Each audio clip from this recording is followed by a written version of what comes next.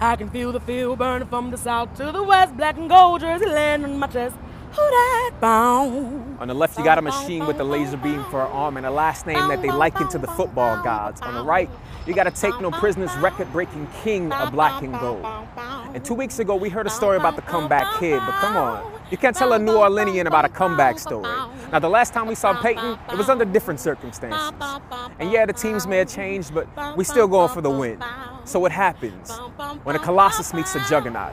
We all get to witness a destruction of epic proportions.